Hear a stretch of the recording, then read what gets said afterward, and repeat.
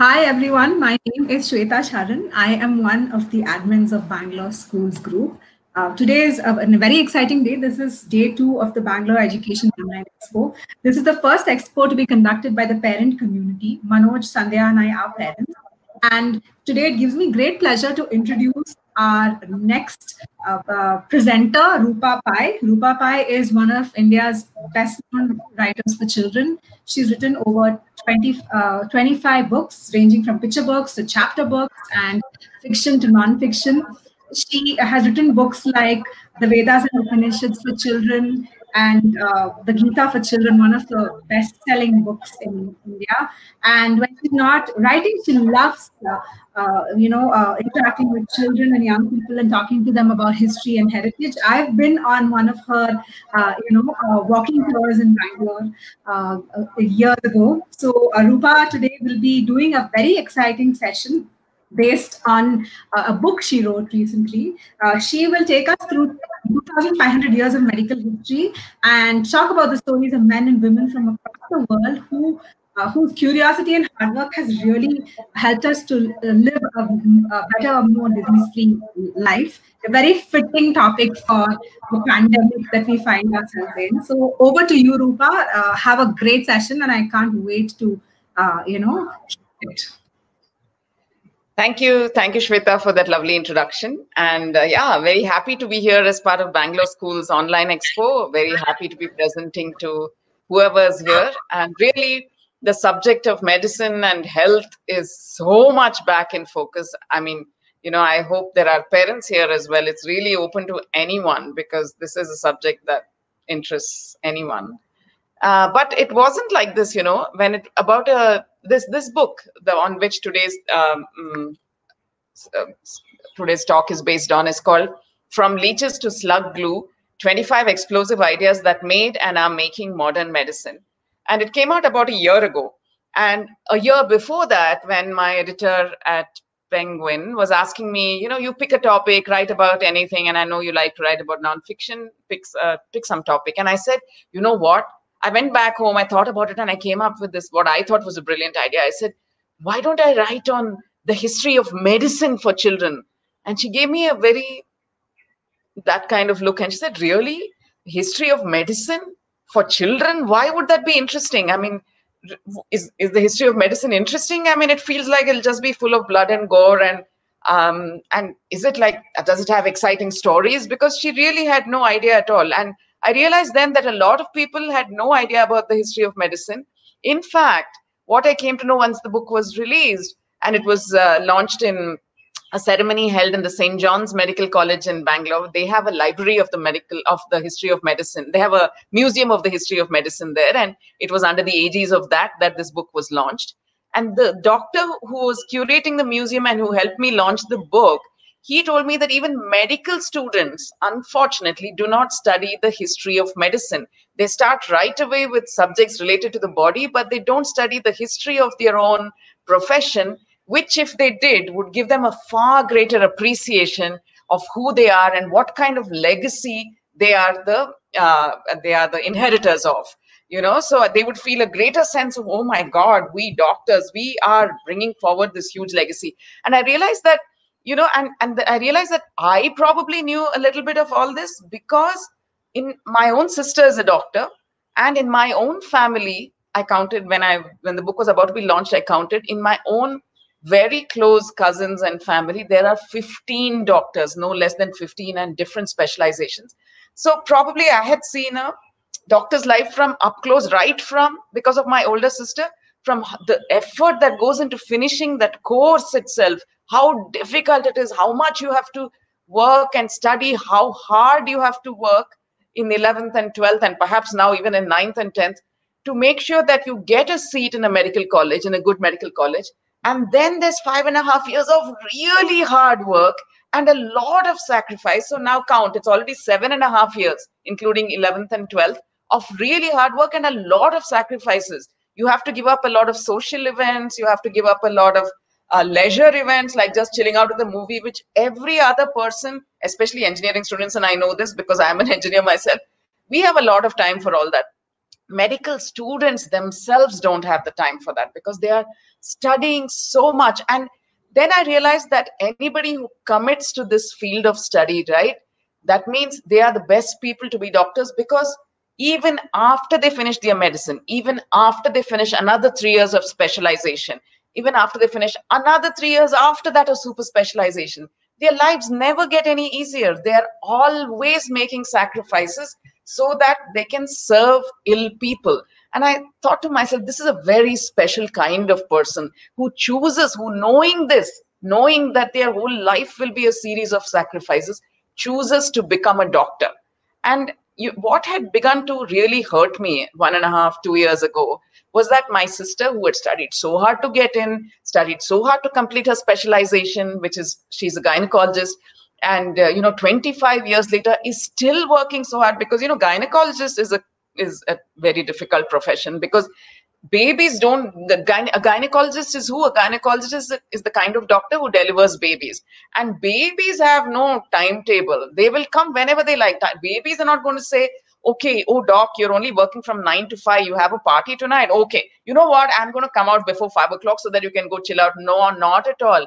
Babies will say, acha, you're having a party tonight, excellent, thanks for telling me, because I will make sure that I come out right when you're in the middle of your party, and then you'll have to leave that party and you have to come back to the hospital, because I will decide to be born at that time.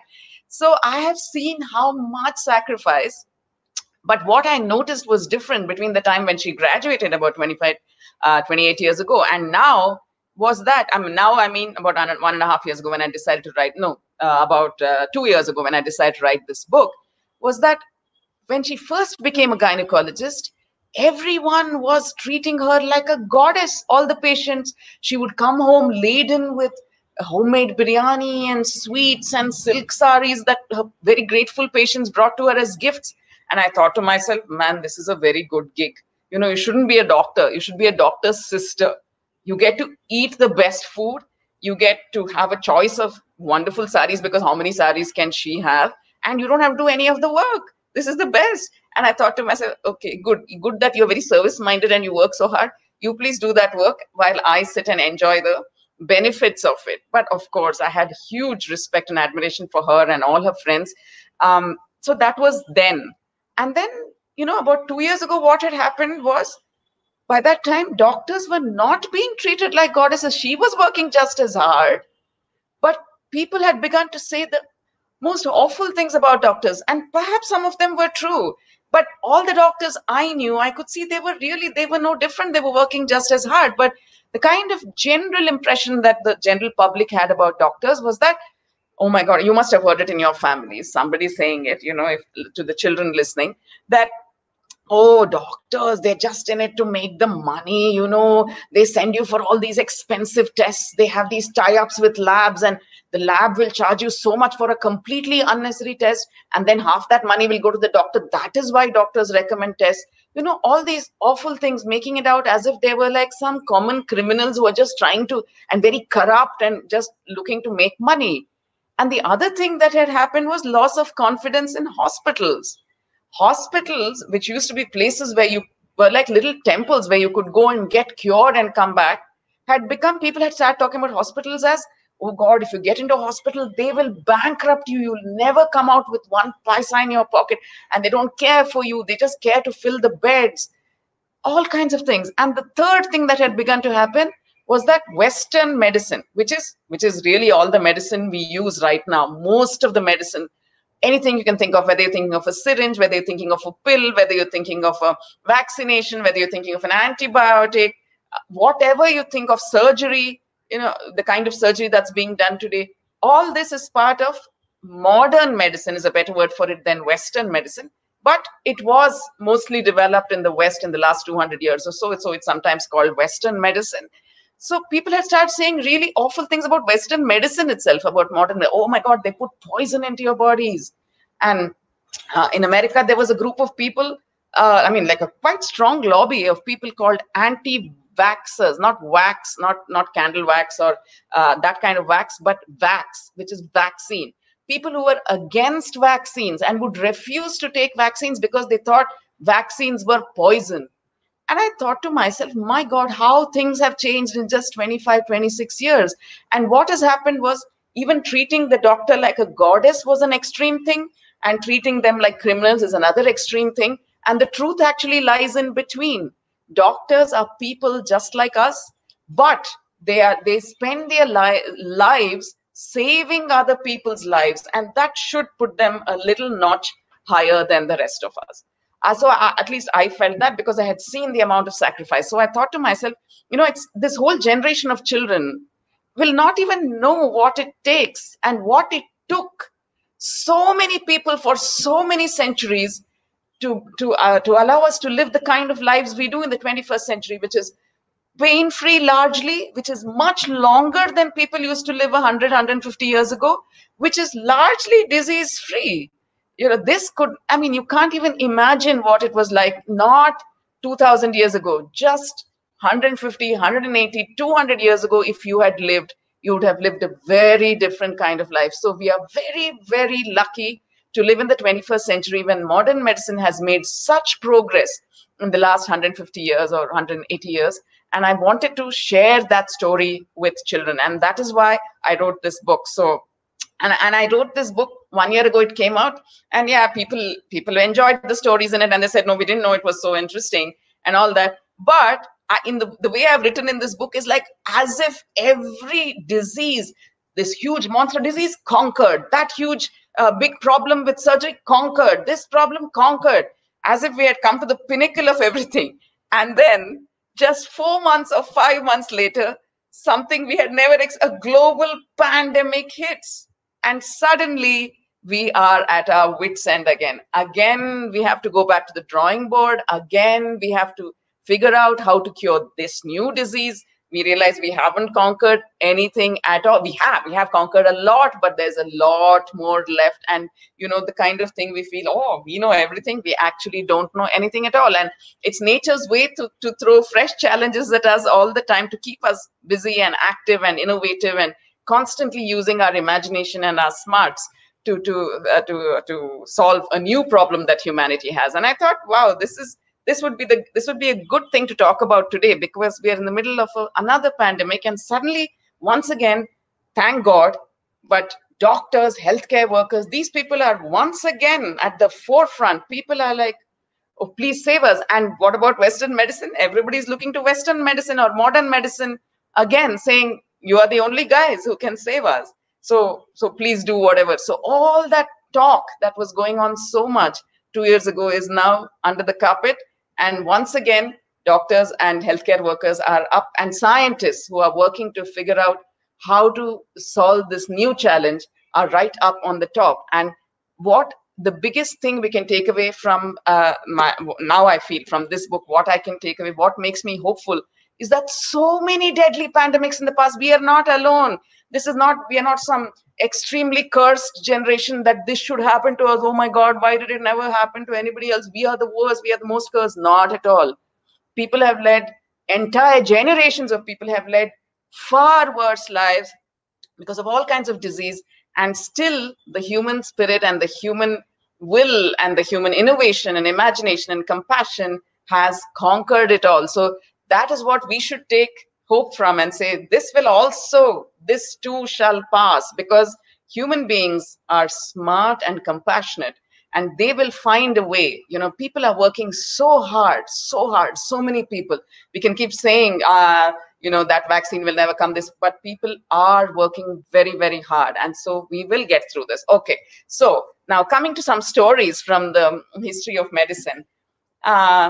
Let's see. So I want to start with one thing though, considering that Navaratri is starting today, and it's like celebration of the feminine, sacred feminine, the goddess. So did you know that in India, we have one of the worst pandemics, worst diseases that existed until about 200, 250 years ago, was called smallpox. It was a scourge. It used to travel very, very quickly through droplets, through sneezing, through contact, just like the coronavirus. It used to and that was a virus too. But okay, I'll come to that. So it used to travel really fast, And it used to take away, I mean, people used to die like flies from it. And even if they did not die, they used to have these pock marks all over their faces. You know, it was a rash, it was a lot of pustules and boils used to come all over the body, inside the mouth, everywhere. And when the scabs fell off, those people would be disfigured for life. The marks stayed, really, really ugly marks. And if the smallpox went into your ears, you could be left deaf for life. If it went into your eyes, you could be left blind for life. So it was a terrible disease, and it has been around for the longest time. But today, we don't have smallpox. Once a vaccine for smallpox was discovered, that biggest scourge of humanity, which has been mentioned in the Vedas also, is now over and done with. Okay, and we have a goddess of smallpox in India. So I just wanted to tell you that little bit of trivia, because it's Navratri before we begin. And what was her name? I'm sure many of you know. Perhaps some of the older people in your family might know, because smallpox was present when they were young, perhaps even in India. She was called Shitla Devi or Shitala Devi, and in the south she's called Mariamman. Okay, and she has 4 arms, and what does she hold in her arms? So she was the goddess of skin diseases, pox, everything, and she could either curse you to get it, or she could bless you and save you. So what were the 4 things she held in her 4 arms? In one hand she held a broom, okay, which was to clean the area around the patient. In another hand, she held a pot of water, to help bring down the temperature of the body. In another hand, she held a fan, once again to cool the person who was ill and whose body temperature had become too high. And in her fourth hand, she held neem leaves, a bunch of neem leaves. And even today, neem is used as something to soothe itchy and burning skin. So right from the ancient days in India, we knew that cleanliness was, we didn't know why perhaps, but we knew cleaning the area around a patient was where hygiene was really important to cure disease or to prevent disease. Okay, fine. So I just wanted to leave you with that little nugget. And then I've said, I think Shweta said that 2,500 years of medical history has been covered in this book. Of course, not every single high point, but most of the high points. And it has gone through several geographies, because what we like to call as Western medicine or modern medicine, yes, in the last 300-400 years, the focus has shifted to the West. That is where all the innovation has come from. But don't imagine that it's always been the West. For about 1,000 years, from about 300 AD to 1300 AD, the West was in a complete paralysis of knowledge. It was called the Dark Ages. Nothing happened for 1,000 years. And at that time, who was making great strides? Before that, it was India and Greece. But in the middle, which empire or which part of the world was making the greatest progress? It was the Islamic Empire, which covered a large part of Asia, Africa, and some parts of Europe as well. So that is where the real innovation was coming from. So this book traces all that, so that we get an understanding that nobody owns knowledge. Knowledge is for all humanity, and who is making the greatest progress at a particular time depends on very many things, the politics, the geography, or where science is respected, that depends. But when they did find things, they always shared it with everybody else, so that humanity as a whole progressed. And that's exactly what is happening now, right? So let's go back 2,500 years ago. And if it was a more interactive thing, if you were sitting in front of me live, I would have asked you to guess a lot of things. But since that is not possible now, I'm going to give you the answers myself, but I'll just raise the questions and give the answers so that you get a chance to think about it. So the question I usually ask is, 2,500 years ago, if there were a medical Olympics, right, which 3 civilizations would have ended up as podium finishers? In the sense, which would be on the podium, I'm not sure which would win gold, which would win silver, which would win bronze, because it would depend on what was being tested. But in medical knowledge in general, which 3 were among the top civilizations in the world? And the answer is the Greeks, the Chinese, and the Indians. So we were really far ahead of the field in every way. And India particularly had 2, not at the same time. They were not contemporaries, but across, from 2,500 years ago till about 2,000, 1,900, 1,800 years ago.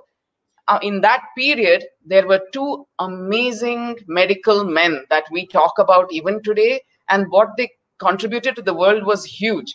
And one of them was a physician, which means he didn't do surgeries, but he had the mortar and the pestle, and he knew so much about, generally ancient Indians, a lot of ancient Indians, there was a lot of knowledge in ancient India about plants and trees and flowers and herbs and roots and what could be put together with what to make somebody better or to make somebody ill, because that was also part of the knowledge of plants and trees and general botany. So a lot of information was there on that. And this man was a physician, and he put together a compendium of all kinds of cures for all kinds of things.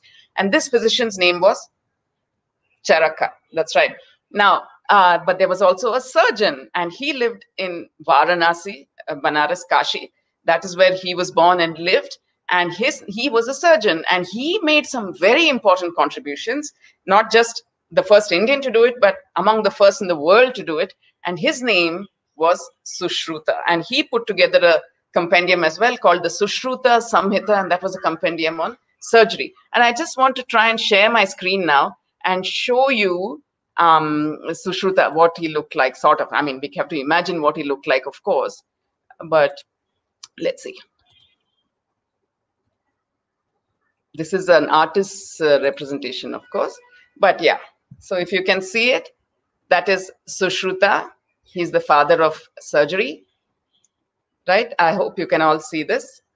And there is a hint there itself in that slide about, one sec, yeah, about what he was a master of. In fact, he was a pioneer in two things. One of the things that he was a master of was cosmetic surgery. What is cosmetic surgery? It's a reconstructive surgery is another name for it. That means you reconstruct part of, today we also call it plastic surgery. So suppose somebody's been in an accident and has lost, his face has been disfigured, maybe his cheek has gone off or something. You reconstruct that part so that he or she can live a full life and doesn't look disfigured. So, or teeth are gone, jaw is broken. So that all these are done by reconstructive surgeons or plastic surgeons. And Sushruta, the ancient Indian surgeon, Sushruta, was an expert at plastic surgery. And which were the two parts of the face that he was a master at reconstructing? Again, I'm just leaving a little pause for you to think about it. So if you can come up with the answers, pretend that I'm listening and throw the answers at me, and then I will tell you the right answer. So the right answer was that he was a master at reconstructing the nose and the ears of people who had lost them for some reason or something. Now, when I read this fact, I was like, but why would there be so much demand for reconstructing noses and ears? How many of us smash our noses and ears and need them to be reconstructed today? Did ancient Indians keep walking into doors, or did they keep getting their ears caught in something? Why did they lose their noses and ears so much and need reconstruction? And then when I read up a little more and researched a little more, I realized, and some of you may have already guessed this, that in times of war, and you had a sword, whatever extremity stuck out, that was an easy thing to damage, right? So a lot of times in war, your nose and ears got damaged. The other thing was, it was actually a punishment, a most humiliating punishment, to disfigure somebody's face by cutting off their nose and ears. And this was done to prisoners of war. Like, you're a prisoner, your king has failed, and now as a humiliation, I will do this to you, because you continue to live after that, but you will just look really odd, like Voldemort without a nose and ears. So that's what they used to do. And the other thing, they used to also do this to criminals, so that when they finally left prison and walked the streets again, they would always be branded for life as, he must have been a criminal. Look, his nose and ears are gone. Okay, and that is why Sushruta, out of compassion or out of whatever, he's found a need to develop a way to reconstruct people's noses and ears, because he probably believed, and he was right if that's what he believed, but we all know that it's not right to brand somebody for life because of one or two misdemeanors. We all make mistakes. right? So, and we should always offer a chance for redemption. So why should somebody be branded for life that, no, he was a criminal? That's a terrible thing to do. So Sushruta figured out a way. And what was this called? To reconstruct somebody's nose, it's called rhinoplasty. Rhino, spelled like rhinoceros, rhinoplasty. Rhino means anything to do with the nose.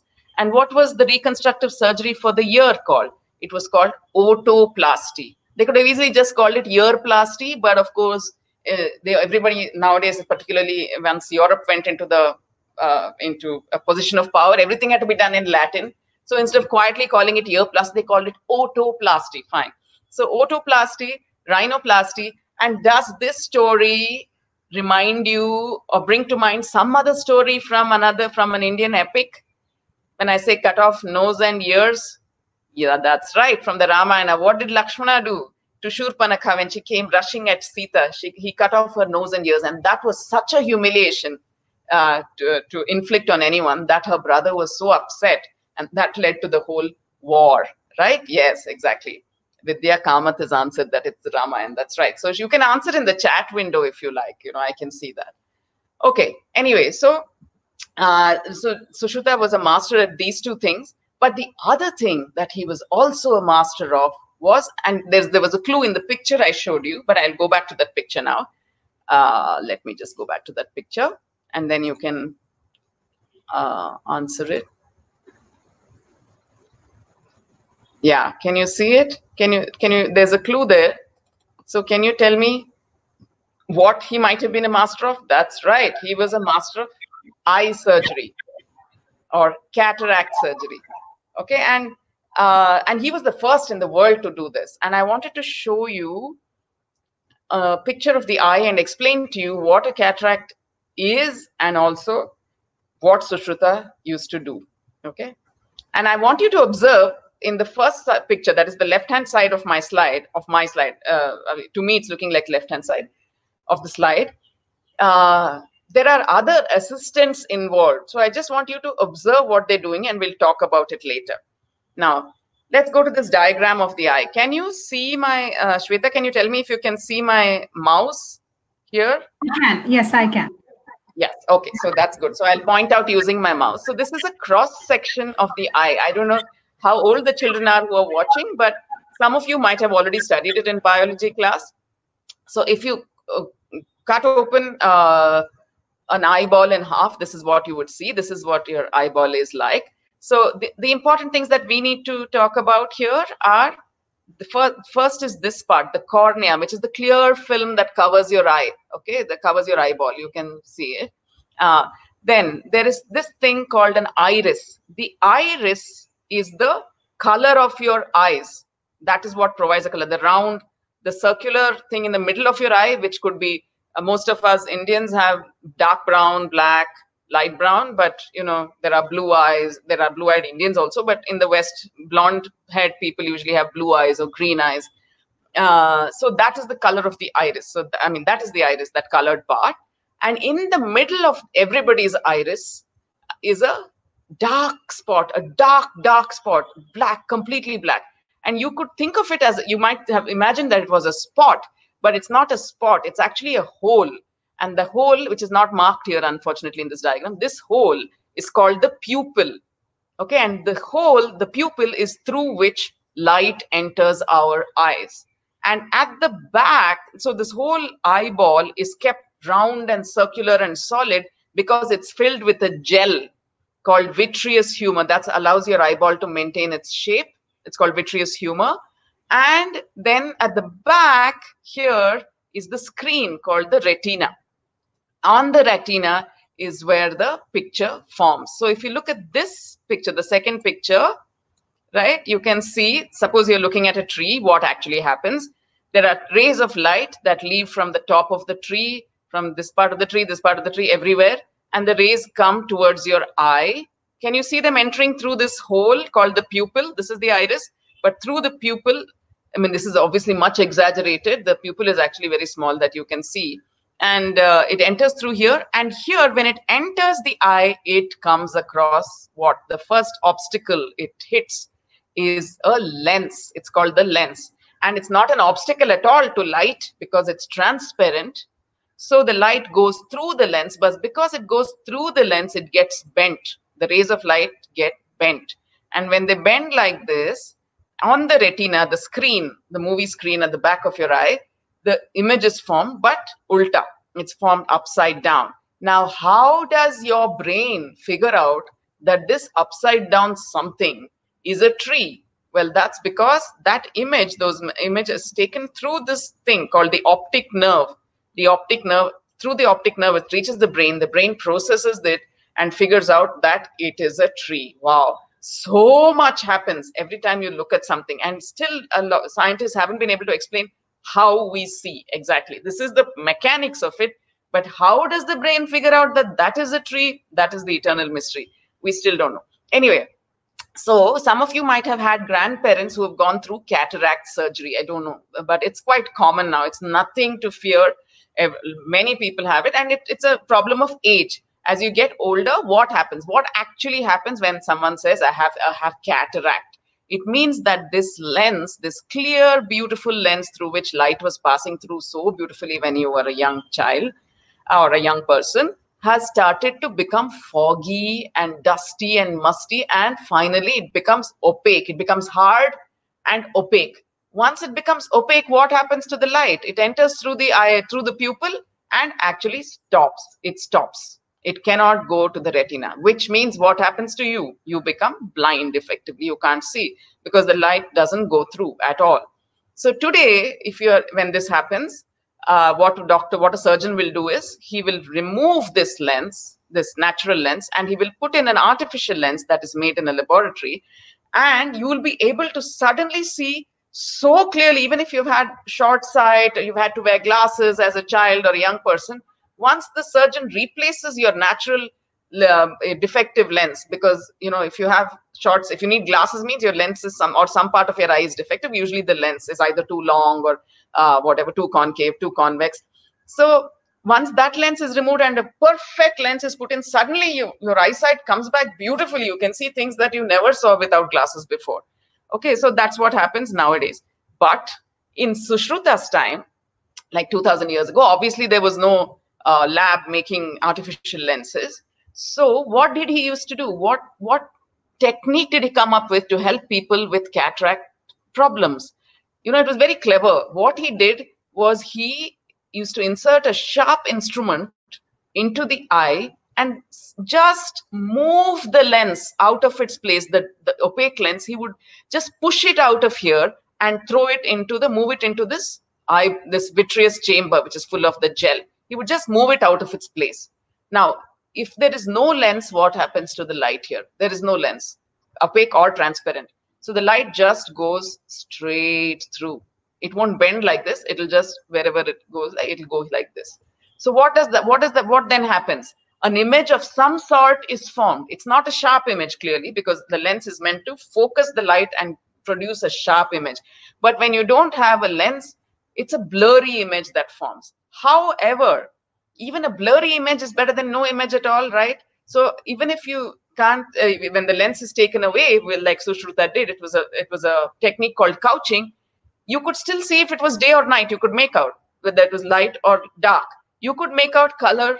You could make out that somebody is approaching you. You could make out that you are walking into a tree, into some obstacle, right? So it allowed you the freedom to live a somewhat more independent life than you would have without that. So he was the pioneer of cataract surgery in the world, right? So that was that. But now I want to take a little detour and skip several centuries and come back to 1 minute. Yeah. I stopped sharing, right? So yeah. So I want to come back to just what the world was like. What would have happened if you had fallen ill, not even 1000 years ago, but say 300-400 years ago? If you were ill, first of all, nobody in the world until 130-140 years ago, nobody in the world realized that it was germs that cause disease. How much we talk about germs today. I mean, it's such a given that germs cause disease. But Nobody knew at all. Nobody had made that connection, which means what did they think was the reason for disease? Many of them thought it was a curse of an angry god, right? Many of them thought it was just bad blood. They said, people fall ill when they inhale miasma. What is miasma? Just some really smelly, bad smelling, foggy air which rose near swamps. So they said, you must have inhaled miasma. That is why you're ill. Okay. Or they said, some god. Or they said, your blood has gone bad. So what was the treatment then? One very popular treatment, which forms the title of my book, was to put a lot of leeches on that person. And today, if you go trekking in the hills in the monsoon and one leech gets into your shoe, my God, the fuss, right? All of you are yelling, all the kids, because I do take children on trips as well. And I'm like, "Mom, we're going to die. You know, they have a leech, How? Take it off, take it off." So, but that was the main and most popular form of treatment for disease, because they believed that the leeches would suck out the bad blood in your body and make you well again. And why is being bitten by a leech so scary to most people today? Because you don't stop bleeding once a leech bites you, and for a long, long time. And why do you not stop bleeding? Because a leech is trying to suck your blood, but your body has these amazing warriors that whenever there is a cut or a puncture in your skin and you start bleeding, the body's immune system, the warriors, come together and they throw a net over it, and they over the cut or the opening, and they make sure that the blood coagulates or becomes thick and doesn't flow anymore, because they don't want you to lose blood, because that could become very dangerous. So a leech knows this, and the leech is trying to suck your blood, but every time it starts sucking, these warriors come and they make this net and they make the blood coagulate and thick. They can't syrupy. The leech cannot suck it through its little straw. So the leech has developed a very clever thing. What it does when it bites you is it injects something called an anticoagulant, which prevents your blood from coagulating. So then it can have its fill, sip as much blood as it wants. And when it's fully engorged and fat, and you're like, look at this leech, it looks so ugly, disgusting, and you're screaming, "Mummy, mummy," at that point, it disengages itself and falls off because it's replete. It's had a great meal. So it is finished, but the anticoagulant is still in your blood. That's why you keep on bleeding. Your body's warriors cannot stop it for not forever, but about 5 minutes. But it's very alarming for us to see blood not stopping, because we're so used to blood stopping. That is why people get very scared of leeches. So that was the treatment basically for thing. That was one of the treatments. If you had a mental illness, right? Even as recently as 200 years ago, mental illness means maybe it could just be that you were a little depressed, or you were acting a little different, a little too sad or too happy, or just different from everybody else. Nobody knew what to do. You were not, in England, only about 180, 190 years ago, mental people who had mental illness were called patients. Until then, it was not thought of as a problem that could be healed, or a problem that should be treated with compassion. You know what they used to do to mentally ill people, or people who behaved a little differently? They would send them away to a kind of prison, not a hospital to get better, but to a prison kind of place where they would never be seen again after that. They would not be reunited with their families. They would be chained to the walls, and their skins would be blistered with acid. There would be holes made in their skulls. It was called trephaning. They would make a hole, because again, making a hole in your skull doesn't kill you. And why would people make a hole in their skulls? Why would doctors make that? They thought it was possession by a demon, possession by an evil spirit. That's why this woman is acting like this. So if you make a hole in the skull, that's a place for the evil spirit to escape. Yeah, this was 200 years ago. And some of the worst places, they would charge money to the public to come and see all these mad people, come and see them behave like this. They would be given electric shocks once electricity was invented to calm them down. So this was how mental illness was treated until very recently. So it was and imagine if you needed surgery, right? They just had to hold you down and cut off that limb. Did you see? That's what I wanted you to see in that Sushruta slide, the first one. You saw the assistants were holding that man down, the patient, because there was no such thing as anesthesia. It hadn't been invented. That was also invented about 160 years ago. Okay, so it hadn't been invented. So if someone said, if a doctor said you're going to get surgery, that patient would turn tail and run because he had a better chance of, if he was going to die, let me die without pain at least. What's the point having all that god awful pain, being limb being cut off? Imagine a limb being cut off without anesthesia. They might give you something to drink to dull your senses, some narcotic to make you feel like, but that was about, you would not be fully out, and sometimes they would give you too much of that, and that itself would kill you. So all these awful things used to happen. And why did people not realize that germs cause disease? Because until about 350 years ago, nobody had ever seen germs. They did not, that entire universe of tiny, tiny creatures, nobody knew they existed. Because why? Because there were no microscopes. So the microscope was a huge, huge invention. But even after the microscope, first the telescope was invented, that everybody knows, like they say Galileo invented the telescope. That is quite, who invented the microscope? It's much contested. We don't know. Magnifying glasses were there, lenses were there through which you could look at things. But a microscope has two lenses. The putting together of the two lenses, that's called a compound microscope. That happened much later. I mean, only in somewhere in the 1500s, 1600s, early 1600s was when people like Robert Hooke, you might have heard of him if you've studied in biology, the scientist who first saw cells under a microscope and called them cells, named them cells. Otherwise, nobody knew what things were made up of, the small, small things. So Robert Hooke, then there were some 2-3 Dutch glass makers, lens makers. They have been credited with the making of the microscope. Galileo himself invented a microscope. He, in fact, named this thing a microscope.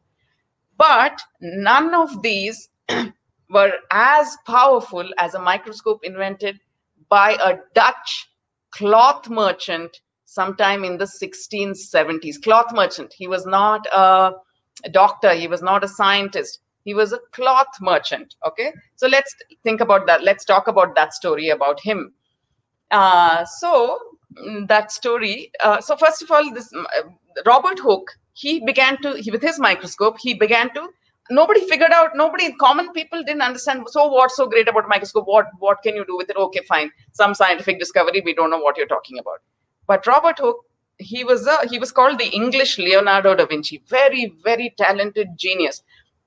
So what he began to do was put things under his microscope. He would put a leaf, he would put a dragonfly's wing, he would put the leg of a louse, lice that you get in your hair, the leg of a louse, the antenna of a bee.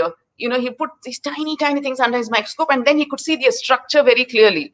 Just everybody else also was seeing it and saying, oh, wow, how could I can see. But what Robert Hooke did, he was also a fabulous illustrator, fabulous artist like Leonardo.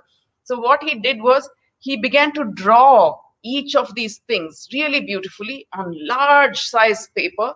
And the Royal Society of England, which was set up in the 1660, I think, to help people practice science, practical science, they published this book.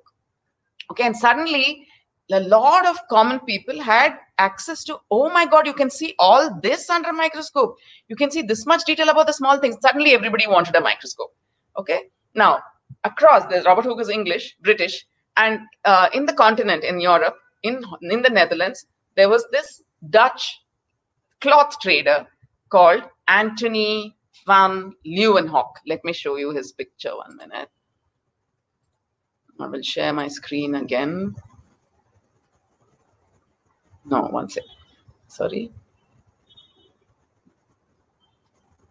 Do you see this? No, no, you're not seeing this.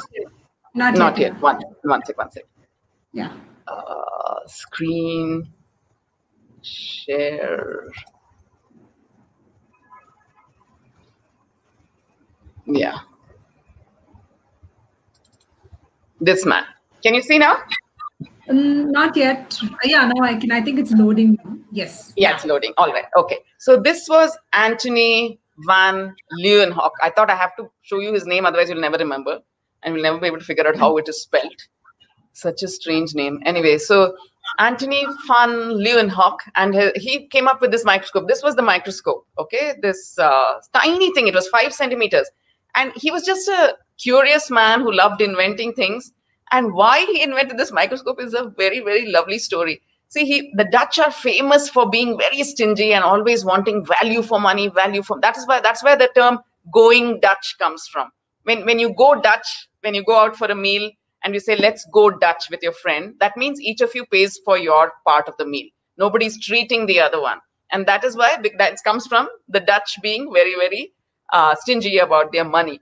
Anyway, so because he was a cloth trader and he had to buy from weavers, and the weavers would say, oh, sir, it is so finely woven, this cloth, so many threads are going vertically, so many threads are going horizontally, the warp and weft is so close, it's a really fine piece of cloth, and that's why you should pay me this much money for it. So Leeuwenhoek said, he was anyway a curious man and an inventor of many things. So he said, let me figure out one microscope where I can actually check if the threads are that close, so I can make sure they're not cheating me. And that is why Antony van Leeuwenhoek invented the microscope. But the good part was that, let me come back to my screen. Sorry, I can't see myself. One sec. So the wonderful thing was that his microscope was 50 times or more, had bigger magnification than any other microscope at that time, including Galileo's. He was just a curious inventor, but he was not a scientist. And then when he made this very powerful microscope and he came across Robert Hooke's book, he had never ever thought of putting a dragonfly's wing under his microscope. He was only putting cloth under his microscope. But when he saw this, he said, oh, I should also get all these things. So he got many things and began to look at them. He began to look at pond algae. He began to look at anything. Suddenly his curiosity was aroused and he was seeing things. And when he put one of something that Robert Hooke had seen under his microscope, he saw something that blew his mind. He saw an entire universe of small moving things. They were existing there. They were all around him. He could not believe his eyes that a whole universe of tiny Lilliputian things that nobody had seen till then was suddenly visible to him. And he therefore discovered germs, the first germs, okay, now what we call germs today. But even so, he was like, wow. And he just told a friend of his who was a scientist. Scientist friend said, oh my God, you must write about this to the Royal Society. And he said, I'm just a trader, a cloth trader, as if these scientists will believe me. But he said, no, you have to. And then he wrote off to them and they said, oh, wow. And then they wanted to know how he made his microscope, etc. Then a few years later, or maybe 1676, he looked at some pond algae under the same thing and he saw things 1,000 times smaller than anything he had seen before. Antony van Leeuwenhoek had discovered the first single-celled organisms. Even they became visible to him. So this was a great discovery. And when he wrote to the Royal Society again saying, hey, you know what, I found something 1,000 times smaller, they really doubted his sanity. So they actually sent somebody to the Netherlands to go and visit him and see, is he okay? Like, is he just talking through his hat, or is he mental? Or is he fine? And then they said to the scientist who was going, please, you check it out for yourself. But once they did, they made him a fellow of the Royal Society. And Antony van Leeuwenhoek was so done with scientists by the time he said, I'm not going. So he never went to the presentation and never accepted the fellowship of the Royal Society, because he said, who's going to travel to England for that? I have a business to run. So that was Antony van Leeuwenhoek. But even though he discovered these small germs and everybody else began to make those microscopes, and human understanding and knowledge was increased 100-fold, nobody actually connected these tiny things with disease. That would take another 200 years until Louis Pasteur, the French chemist, finally made the connection. He said, do you know that it is these germs that cause disease? And do you know, I'm just adding another bit of trivia to you, that we talk about the coronavirus. We talk about virus so casually today. And the smallpox was also caused by a virus. But the very first time a virus was seen, because a virus is even smaller than bacteria, and it's not about the size of it, but what it does, that because it's not alive and it's not dead, it's somewhere in between. Bacteria are living things. Viruses are not really living things. I mean, they come alive in our cells, but if you take them out of our cells, they don't live. They're in suspended animation. They're not dead, but they're not alive either. They're just there in coma. Okay, so viruses were first discovered when? When do you think? 1892. less than 130 years ago, we didn't even know that viruses existed. And now how they dominate our lives. From the common cold we know is caused by a virus, right? So in every way, viruses dominate our lives, but we didn't know of their existence till 1892. Now, anyway, that's Leeuwenhoek's story. I want to now, of course, the thing that is keeping everybody, the world occupied now is vaccine, vaccine, vaccine. The vaccine for the coronavirus. So let's talk about the very first vaccination. How was it? How did it happen? So the first ever vaccination, we'll come to that. But like I told you, we'll go back to smallpox now, the scourge of humanity. It was a terrible, terrible disease. And in Europe, nobody had any cure for it at all. So people used to die from it or just get completely disfigured, blind, deaf, all that. Now, a British woman who was married to the British ambassador to Turkey, she had occasion to come and live in Turkey for a few years, and with her husband, because he was there on appointment. And she had 2 young children. Her brother had died of smallpox. She herself was badly disfigured from smallpox. And Mary Montague, her name was. And when she came to Turkey, she realized that people in Turkey had a way to prevent smallpox from happening. They didn't know how it worked, but there was a native medicine that really worked. And then she found out that in India and other places in the East, this this preventive measure had been there for a long time. And you know what the treatment was? I mean, what they used to do to prevent smallpox? So they would wait for somebody would have smallpox, right? And you stayed away from that person as long as you could, because by touching that person's utensils or cloth or clothes or bed or whatever, you could get it. And of course, from being too close, if he sneezed on you or something, you would get it. So they knew well enough to stay away from that person and isolate or quarantine that person with smallpox. But the smallpox, it had many stages. At one point, the rashes would suddenly appear all over the world. Within 24 hours, the whole body would be covered. They would be pus-filled and awful. And then after a week or so, they would start to harden and scab up. Okay, the pus would all disappear and it become like hard scabs. And at that point, it would begin to fall off. It would scab and then fall off. And that was the least infective stage of the disease, like we have now. That's why 15 days quarantine even today, right? So about 10 days after the smallpox first erupted, the scabs would begin to fall off. What they used to do in the East, Turkey, India, all that, they would take the scabs, they would collect the scabs, powder them, make it into a fine powder, and ask healthy people to inhale that powder. Okay, so strange. Inhale the powder, or they would make a cut in a healthy person's hand or somewhere in a thumb or wherever, and rub the powder into it. So, and then if they did that, very, very often that person would never contract smallpox, even though he or she was exposed to it. So how did it used to work? The very same way that vaccines work today. So they had discovered that the virus, they didn't know it was a virus, they didn't know it was a germ, they didn't know anything, but the scabs had what really happened was the scabs had a weakened form of the smallpox virus. The virus was already gone, it had done its work, it had done its terrible work, and now the weak smallpox germs were left in the scabs. Take those scabs, powder them, make someone inhale it or rub it into him, so that the weak smallpox germs enter a human body, enter a healthy human's body. What is the body? A healthy human, if you're a healthy human, the body's first response to something foreign entering is to create an army of soldiers to fight against it. However, with viruses and bacteria, just normal general soldiers usually cannot fight. There are specific soldiers for specific bacteria. How does your body learn which soldier for which bacteria? Only by falling ill. Okay, you fall ill, then you say, body will say, let me try this, let me try that, didn't work. Or sometimes you might get it from your mother, because she's had the disease, so that information is passed on to you. So your body already knows how to fight certain illnesses. Certain illnesses it has to learn. Like none of our bodies know how to fight the coronavirus. That's why that is the problem. So if we are infected by a weak coronavirus, we are somehow able to, our bodies somehow use all the soldiers, figure it out and destroy them. But if you're affected by a very strong coronavirus, it's a problem.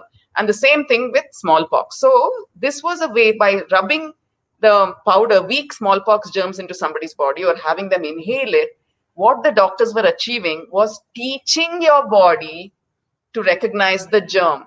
So once the body, because they are very weak, the body is able to destroy. But once it has destroyed the germ, the body keeps it in its rogues gallery, the picture, and says, this virus, this soldier works best, or a combination of these soldiers work best. So once your body has learned this, it never forgets. So the next time, if you're exposed to a really strong smallpox virus, the body says, hey, it's that guy again.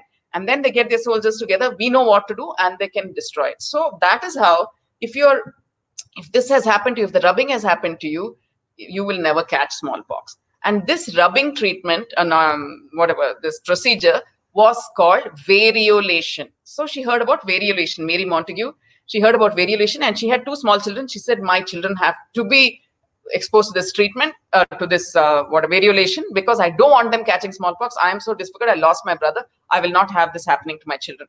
And all the British people, as usual, said, oh my God, this is some native medicine. Let our doctors see. We will come up with something. Why do you want to trust this awful native men? They're all such dirty people. They don't know anything. Really, you think they know anything? But she said, no, I'm going to get it done. And she got it done very bravely in the 1716 or 1718 or something for her son. And then later there was a smallpox epidemic, and he never caught it. And she was so proud of herself. And then they finished, and they went back to England. And she went to England to the Queen's court, a king and queen, and said, please, let's do this. This really works. Please allow me to try this. And in front of them, she even got her daughter, who had been too young when they were in Turkey, to be variolated. And she said, see, I'm doing it with my own daughter. It's important. Everybody in England should be variolated. Please, let's do this. The king and queen did not believe, but Charles Maitland, that one doctor who had been in Turkey and had now was back in England, he said, okay, king and queen, let me try an experiment. Will you allow that? So they said, what experiment? He said, see, there are these convicts on death row. Means there are these criminals in prison who are going to be hanged for their crimes anyway. They are going to die. Can I ask for 6 volunteers from them and variolate them, and then expose them to a strong smallpox patient, to a patient with terrible smallpox? And if they don't catch it, they can walk out free. If they do catch it and die, well, they were going to die anyway. So may I ask, all this was allowed in those times. So because only the king had to decide, not the whole population didn't have to vote on it. So they said, the king said, okay, that I don't care. Anyway, they're going to die. You can ask them. So this Charles Maitland asked the convicts, any of you want to volunteer? 6 of you. If this is a good treatment, I'm promising you, if it works and you're saved, and then you can walk free, no more dying, no more hanging. So 6 people volunteered. They tried that experiment and exposed them to a very strong smallpox, a patient with very bad smallpox in its most infective stage, and nothing happened to them after that. And they walked away free. And that created a huge upheaval and excitement in England, and everybody began to be variolated in England.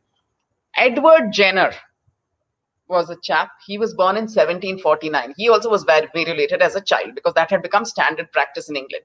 The only problem with variolation was a small number of people would still get the smallpox and die, even though they had been variolated. And why? Because maybe the variolation had not been effective enough, and may not only get the disease when they were exposed, even through the variolation itself, they would die. Because sometimes the virus, the germs that were introduced into their bodies were too strong for their body to fight. So it was not a 100% safe procedure, because they didn't know that there were germs inside. They would just do it. And if the germs were too strong, you could catch it and die immediately. A perfectly healthy person would have the smallpox introduced into him and die.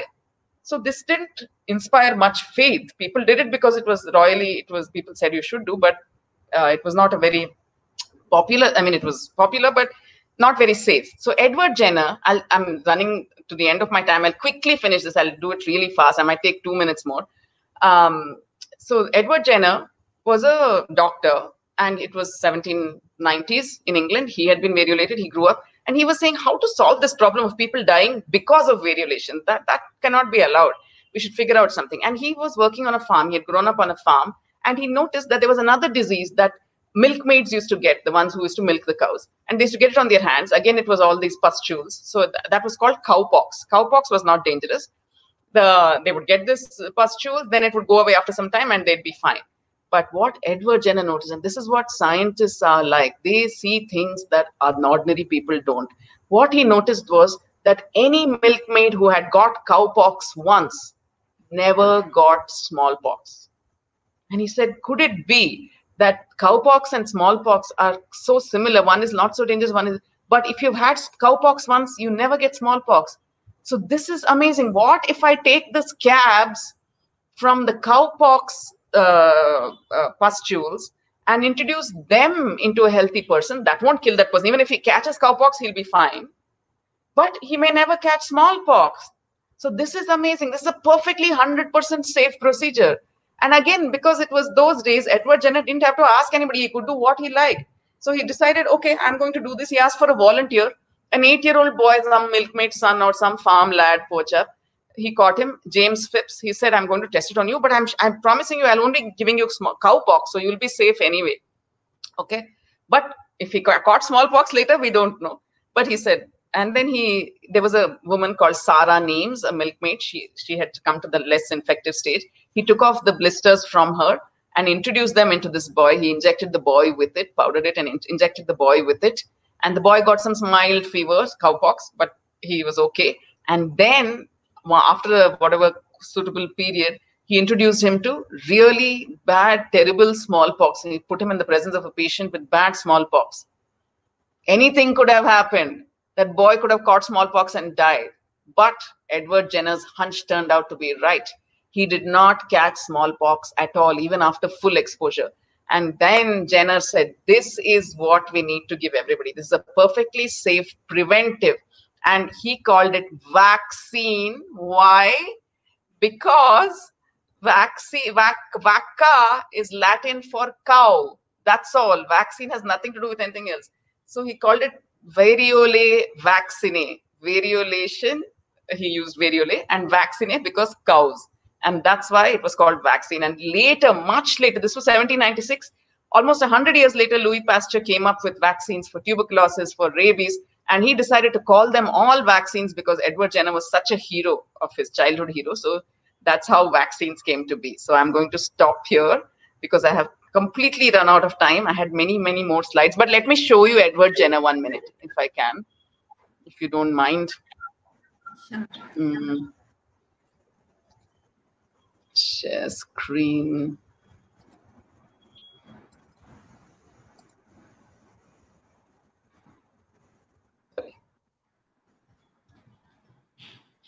Yeah, this is Edward Jenner and this is James Phipps. He's giving him an injection of vaccination. And this was May 14th, 1796, the first successful vaccine, world's first successful vaccine. Thank you. Thanks. So I think there's one question, a couple of questions that I think we'll take. Roopa, I'll just ask, most you answered, but yeah, Vidya Kamat's son, Nishit, what will this pandemic teach us about medicine and science? Where do we go from here? So Nishit is 16 years old.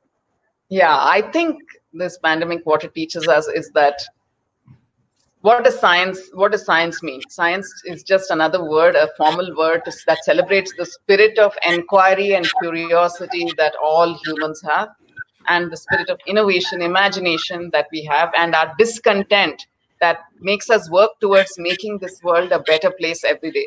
So I think being in the middle of this pandemic shows us suddenly as a people, as a race of humanity, that if we only harness these things, we will overcome anything. I think that's what it teaches us. Absolutely, and it was really a fun and interesting session, Roopa, because it was really exciting to learn about all these discoveries and these connections that take place that you didn't know, that you could look at it from that way. So about reconstructive surgery, about Sushruta, I never knew all that, and it was really exciting. And I was laughing, and then I was going, wow. So it was great. It was a great session. So thank you, and to all the viewers who have come in a little later, you can see the video on demand in the auditorium section, and you can view it anytime. And thanks, Roopa. For those who haven't read the books, you should read it. Yeah. yeah, from leeches to slug glue. And I was also remembering a few episodes from Dr. House while I was listening to you. So thanks so much, and we hope to see you again maybe next Expo as well. So thanks so Yes, much. thank you so much for having me, Shweta, and Thank you. Bangalore Schools. Thank you. Yeah, absolutely. Bye. See you, everyone. Yeah, bye. Bye. How do I log Bye. out? Just close it. Yeah. Close it. Bye.